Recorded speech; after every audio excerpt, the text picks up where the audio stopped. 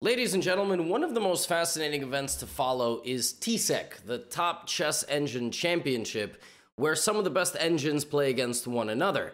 And the most recent season, Season 22, just concluded with the Super Final, with Stockfish 15 taking on Komodo Dragon 2894 or something along those lines. Basically, the way it works is that the computers play a pair against each other. So they play a game with white and a game with black in a designated opening variation. Stockfish did not lose a single pair. So that basically means that when it was on the defensive side, if it lost, it always won the revenge game. And if it drew from the defensive side, it always won the offensive game. Komodo was never able to defeat it. And in this video, I'm going to take you through 5 games that I have selected out of this sample size because Stockfish won by a landslide, and the match was kind of over really already 70% of the way through, but they finished all the games. These games are just absolutely fascinating. I'm going to try to sort of integrate theory, but obviously they came with book. So this is game number 12, and as you can see, they get the honorary Grandmaster titles.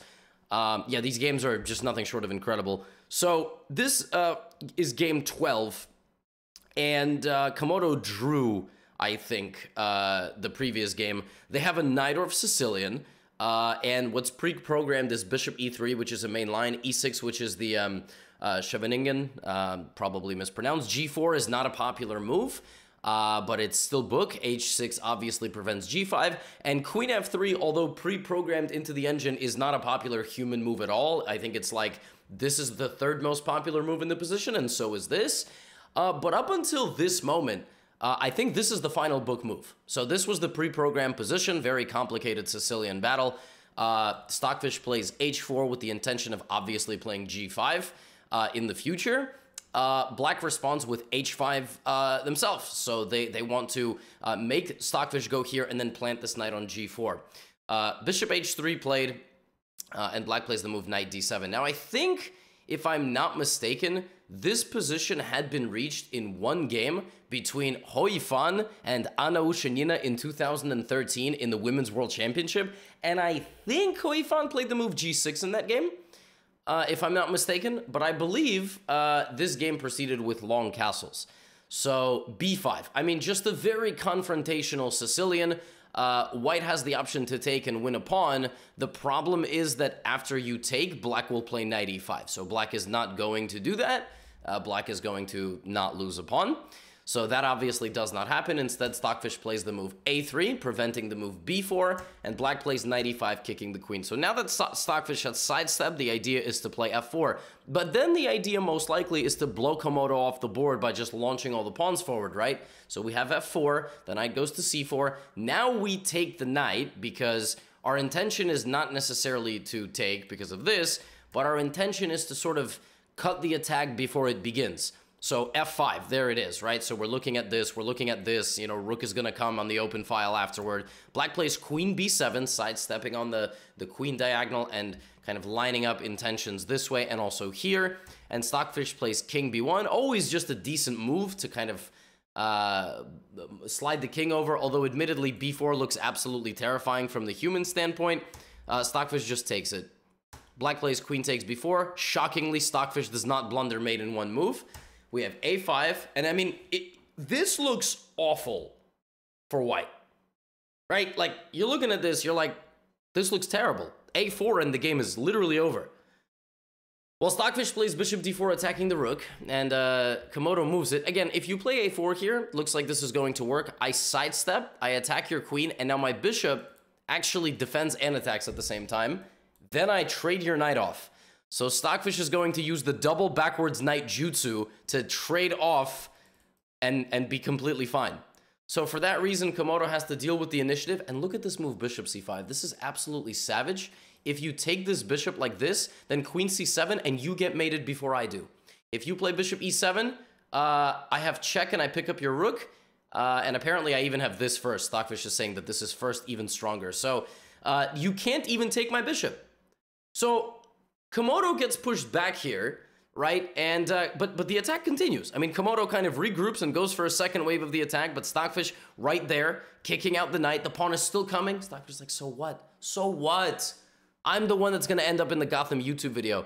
oftentimes in these games, there's like very obscure maneuvering, so I'm not going to like, you know, talk about every single little maneuvering approach here. I'm going to kind of give you a big picture. Obviously, Komodo is still doing what you do in a Sicilian, which is attack on the queen side. Stockfish neutralizes the attack and now begins moving the pawns forward itself. So c4, king a1, hiding the king in the corner, f6. This right here is vintage Stockfish, although vintage generally means turning back the clock. Stockfish is at its peak. Now the black pieces have been completely restricted. So the bishop, the dark squared bishop, the rook, and therefore the king also are completely restricted. And Stockfish puts this game away by reconsolidating and basically just saying, I have more pieces than you. So at some point, there's going to be a tipping point in the position. Literally, I mean, I just have more pieces playing. Your dark squared bishop is not playing. I'm removing your knight from the game. Step one. Now I'm going to win that g-pawn. All right, you can take on h4, but it's not going to do you any good. And again, a little bit of maneuvering here. It's like very professional type of behavior by Stockfish. I'm not going to go into every single one of these moves. Stockfish very, very, very slowly prepares the infiltration. Like d6 is now completely overwhelmed. This bishop on e1 protects this, so this rook can't come in. I mean, it's just unbelievable. And yeah, the avalanche therefore ends up just... And they play till mate, which is really funny. So even though there's a 13-point material advantage... queen sack, and then rook d1, and then knight g7. I think Stockfish always tries to find the prettiest checkmate. So this game was a crazy Sicilian battle, but somehow, constantly in these Sicilian battles, Stockfish gets the better of Komodo. If Stockfish ever loses, it's basically because the opening battle was already like on the very, very, very bad side of things. So we're skipping ahead to the 30-ish games. I think maybe game 30 this is. This one is a d4 opening and a King's Indian defense. So the King's Indian is virtually refuted at engine level. Now, the only thing is, can Stockfish defend the black side? More often than not, no, but sometimes it does. In this game, we had a same-ish King's Indian. So this is a King's Indian with f3, bishop e3, queen d2, preventing knight g4, looking at this and looking at this. A6 and actually long castle. So generally speaking, if white castle's short in a King's Indian, then black gets to play e5, f5. When that doesn't happen, we have totally unique stuff. So here Komodo plays b5, trying to get cb5, ab5 on the board to try to activate this. That is very much not Stockfish's style. Stockfish's style is to play e5, attacking in the middle of the board. B4 now. So if this had happened, then probably here Stockfish would have played h4, or Stockfish would have played c5, to try to get a position that looks like this, where you just restrict the enemy movement, like c6, f4. This is very Stockfish-esque position, just basically not allowing any of the pieces to go. But Komodo plays b4, so we get knight a4. Again, Stockfish is very reluctant to allow opponent counterplay, and also this is just bad. So it plays knight a4, knight e8, and there's c5. So I just mentioned this kind of idea, just sort of encroaching on the position, really not allowing the opponent to move. Pushing the opponent toward only one certain type of side of the board, and now f4. I mean, just a beautiful lockdown here on the center. Bishop d5 and knight f3, just simple development. b3, not afraid to push the pawns in front of the king. I don't even know what queen c2 does. I guess you're trying to play bishop c4 and maybe, I don't know, maybe long-term pressure on the c-file. Knight c7, h4. There it is. Okay, so obviously this is also an idea. Will black play h5 and weaken the structure? Will black allow h5? We have our answer. And yeah, a lot of things are coming true here. Knight g5, planting the knight in, and now bishop takes, knight takes, rook e1. And yeah, I'm really not sure where white is going to break through. I mean, it looks like Komodo has kind of created a fortress. But this is... King d2, bishop f2, walk the king out. Yeah, fortress breaking is always fascinating. Sometimes you just blow your opponent off the board. Other times, look, you try to sacrifice material, and you try to get a position that looks like this. But this is just a good fortress for black. Like, black actually defends everything. So, sacrificing the rook for the purpose of the fortress. Stockfish does end up taking it. But it's still not clear how to break through. So let's watch. Let's watch how Stockfish tries to find a way through. Basically, at some point, it gets fed up and it risks something. and it basically evaluates that something is winning. Obviously, there's just shuffling going on, so there's not too much to learn from here. Finally, it decides to take the knight, right? It didn't do that for a while because it evaluated this as also a fortress. However, it's anything but a fortress because you play the move e6, but how do you get in now? Rook e1, queen c2, king g2, right? How are we going to get out of this? Where's the ability to break this fortress down? A3, okay. Little queenside break, and there's a5 falling. So this fortress was broken down as we sort of retreat like 40 moves back with a knight trade, a clearance move, which is the move e6, and then the second that black was stretched a little bit too thin, you play the move a3. So pawn breaking their way into the position, winning a pawn, and I mean, it's never too late to win another pawn. Rook e5. I believe this game is just honestly absolutely ruthless. Like once Stockfish finally makes its way through, it plays b5 again, like slowly prying away the defenses, pass pawn here. And has Komodo really moved any pieces in 50 moves? No. I think Stockfish is a bit of a sadist. Promotes to a rook. I think when Stockfish is promoting a queen or a rook and it's going to get captured, it always promotes to a rook. It's just a rook up, and it goes for mate, and mate is achieved slowly but surely with queen e7, fg, and queen f6. It took like 100 moves, literally. Stockfish won the game on the 100th move. It under-promoted to a rook. I mean, it's just basically toying with a 3600 level computer. It's kind of disgusting. Very nice, though. I mean, very interesting. Like, all the way back from the beginning, just very methodically suffocating the King's Indian play. You know, normally the King's Indian is like the key moves are e5, c5. Well, what happens when white has pawns on e5? Like, you have literally two game plans in the King's Indian, and you are unable to achieve either of them. That's what Stockfish does. We jump ahead now about 20 or 30 more games. This one was a very obscure opening. So this is like a old Indian defense. I don't know where. I think they left book on move 5. So this is like very early departure from theory. Obviously, white is a bit more active on the queen side. Has a very traditional setup here. But listen, back in the day, black always played this if black wanted to win. You know, not always, but I'm saying like black plays a little bit of an imbalanced opening. So Stockfish takes the full center, develops, and plays knight d2. Very interesting move. So normally you would think just go d5 here and then, you know, accept this. But Stockfish like, no, your bishop is dumb now. I don't really care that you can take in the center and I have to move my dark squared bishop out. So what? Your position is terrible. And I'm going to move my queen out of the pin. You're going to play d5. And here is perhaps the most already savage moment of the game, as we have takes, e5, kicking the knight out to the side of the board. Here, if you ask a human what to do, human will play like bishop b5, castle, castle. I mean, human will just like try to castle, right? Stockfish plays queen d3, which is a move I don't understand whatsoever. But the idea is to go here and prevent this. So prevent knight f4 and try to trap the knight. So knight f4 is played. Walking into this. And Stockfish, with a straight face, plays the move, king d1. And like, computers get into positions that look absurdly dumb, but they always have a really good move. And now here comes g3, here comes f4, here comes my pawn wall, here comes the pawn assault. I'm gonna play, I'm waiting for the move, Takes. So I'm going to trade the bishop for the knight and give you a pawn there. So it's tough for you to move. And then I'm going to play this move. And now you have no play. Then I play knight b5, which attacks your queen and you can't take. And then I plop my knight into d6. And black is so restricted. Just so restricted. It doesn't matter that the king is on d1. And really now the question is, where is Stockfish going to win this game? Is Stockfish going to play h4, h5? Is Stockfish going to suffocate the queen side and then try to like trade and then, you know, do something over there? Rook f3 is kind of a multi-purpose move. You see Komodo trying to fight back on the queen side with the active line. Oh, there's king e1.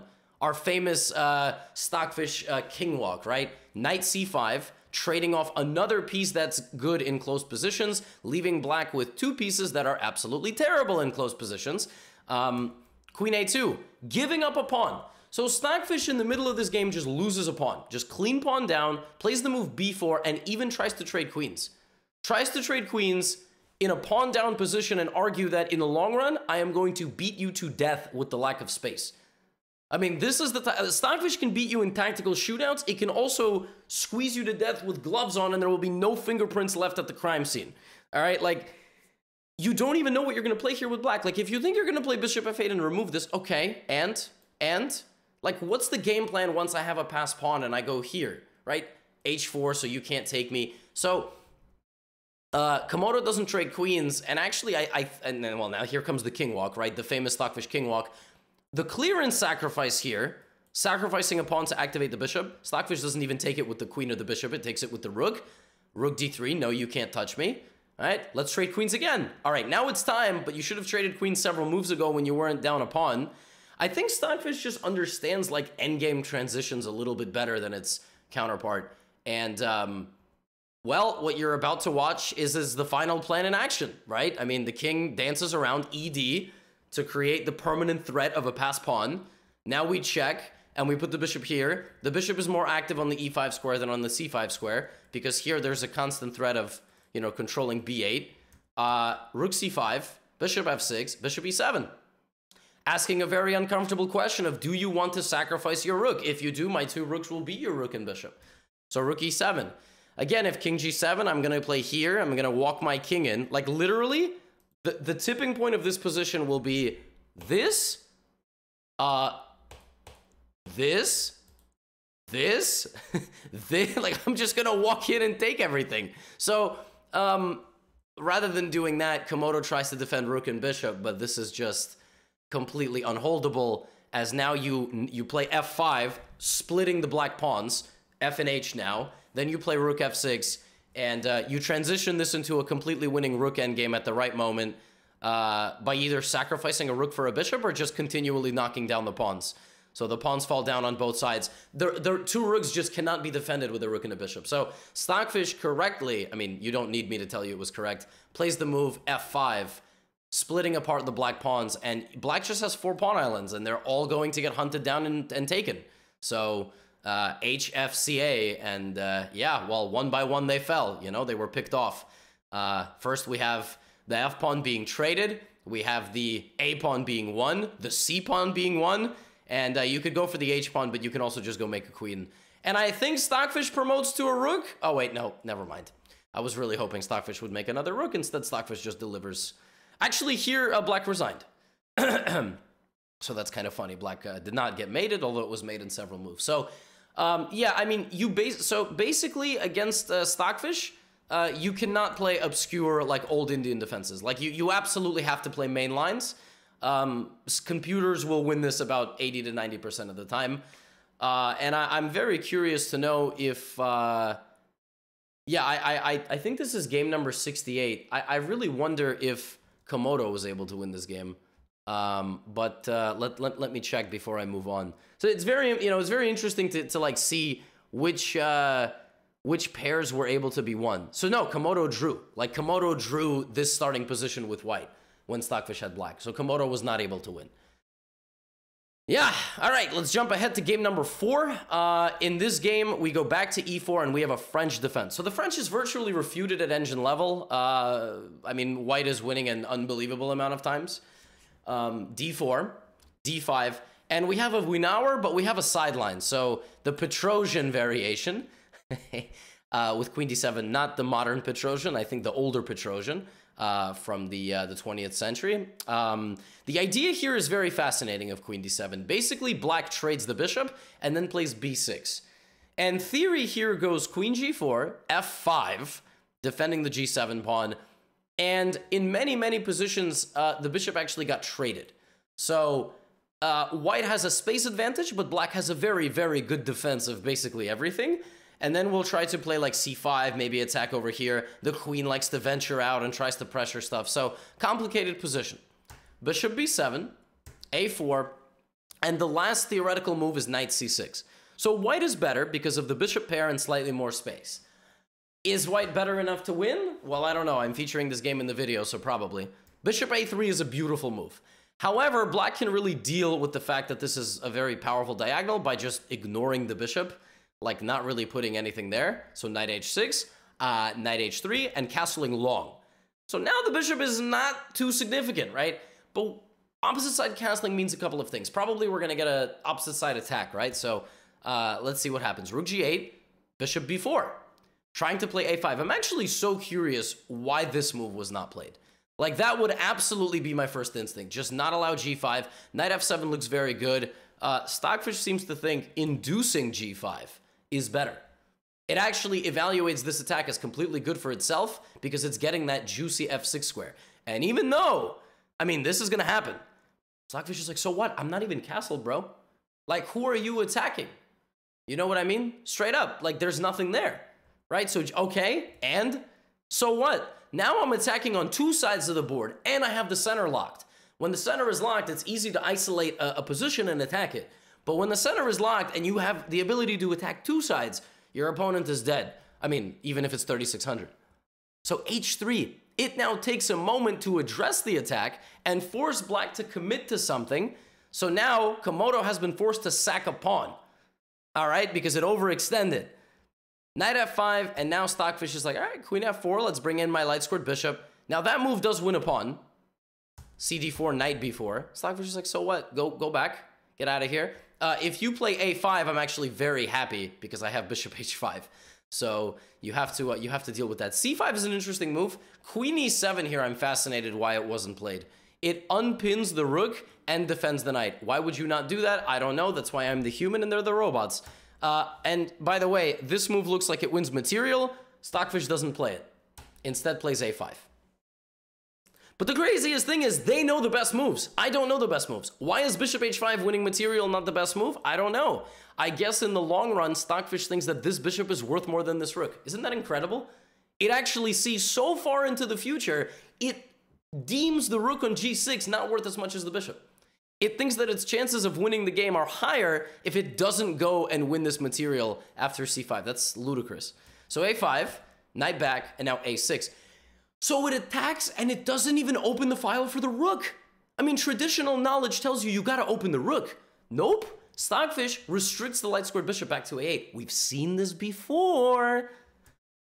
And it's still not going for bishop h5. And it's still allowing bishop h5. Obviously, there's a fork here, so you have to address it.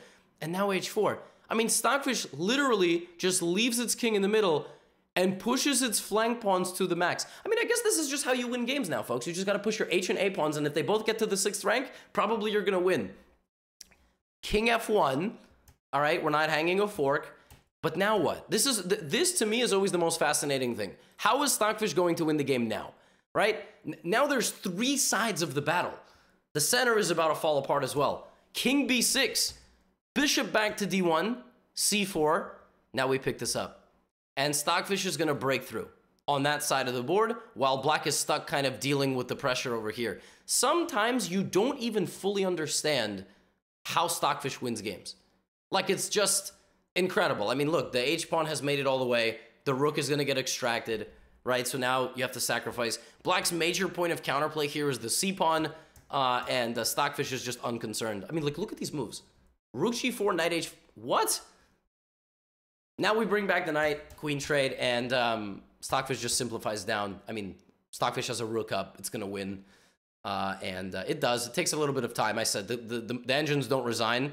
They actually defend perfectly. The problem is that one side has an extra rook, and that side delivers a checkmate with rook b3, rook b1, and knight c4. So what happened? Like, honestly, what happened in this game? If we scroll back like 40 moves, the engine was only slightly better here, but once h6 got played, and yeah, king c7 was just too slow, I guess. It allowed Stockfish to trade off the rook and control the other rook from coming in, isolate the h-pawn, and just win it. And if you play rook h8, this rook is just paralyzed for the whole game.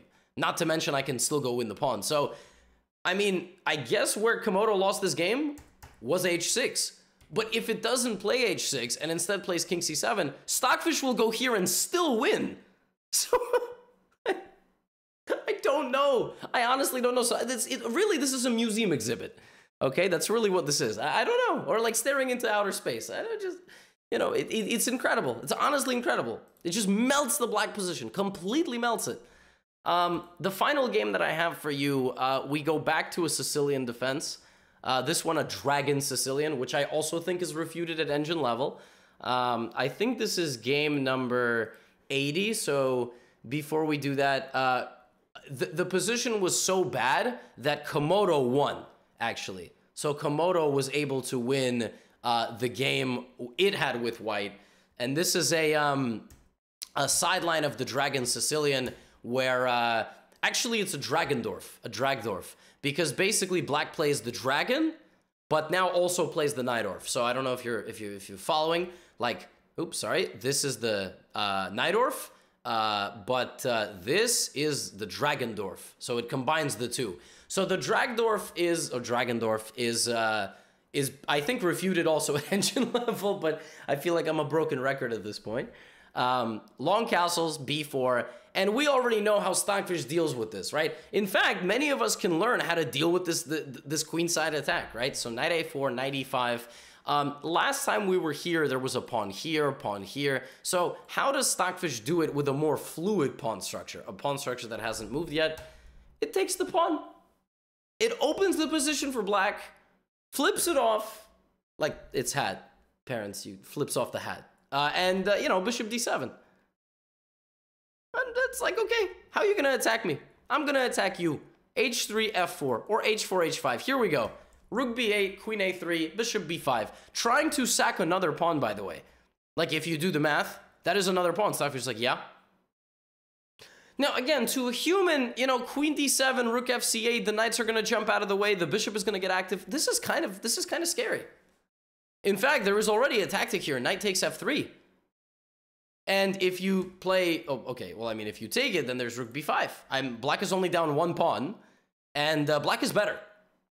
Like, literally, black is better even though white is up a pawn because of something like this. And black just goes here, and knight c5, and every major piece is in the attack. So, although we think two pawns is winning, no, not always. Bishop a7, knight goes back to e5, and Stockfish picks up the rook for the bishop, as Komodo is basically arguing that there is an attack brewing. And here, yeah, I mean, rook d4 is just obscene. It makes no sense visually. Like, you guard this, but you're... What? When the knights move, the rook is going to be under attack. So where's the rook going? To b4. To defend the pawn from the front and attack and try to counterattack the queen. Black plays queen c8, knight back to c3. White is defending the pawns with the pieces. It's supposed to be the other way. The pawns are supposed to be in front of the pieces. Why is the heavy artillery defending the minions? Just Stockfish things. Knight e5, and now what Stockfish desperately wants is either a transition to an endgame, which is why it actually volunteers a queen trade, even though, of course, it would come with the winning of a pawn. It gives up everything over there. And what's going to decide this game is this. Okay, Stockfish no longer can create a kingside attack because black's king is incredibly solid. But what Stockfish can do is outmaneuver its counterpart in the kind of journey down to an endgame, as these pawns are going to come forward. Knight f2, rook e1. Here comes f5. Pawn takes f5. Rook takes f5. Knight back to e3, attacking the rook. Now what? Knight back to f1? I mean, this is honestly like... Rook b3. By the way, did you notice that both queens were hanging when knight f1 was played? No, you didn't, because I didn't either. Rook b3 hits both. Rook back to f4, and now queen d6. So white is up a pawn and an exchange. Stockfish has a 3-point material advantage, but after the move knight e4, the eval is only +1-ish. +1-ish. And, you know, white has to find only moves, but white is 36-17. I think actually only move was queen c7 or queen d1. My browser-based Stockfish is showing queen c7, but this one is like industrial powered, so I'm sure queen d1 is even stronger. Notice how Stockfish just sometimes knows when to admit defeat, like knows when to like roll over on its back, let you pet its tummy, sorry, just puppy references, and is like, all right, I'm gonna play really passively, but you have nothing. Knight f3, if you're ever wondering why h4 is not being played, it's because white wins the race. h3, a5, and like, white is unconcerned about this h2 because you will just sack. It doesn't matter, rook h1 is there. So, knight f3, rook takes. So Stockfish sacrifices the rook, and to win this one, rook f1, rook back to e1, rook back to f6.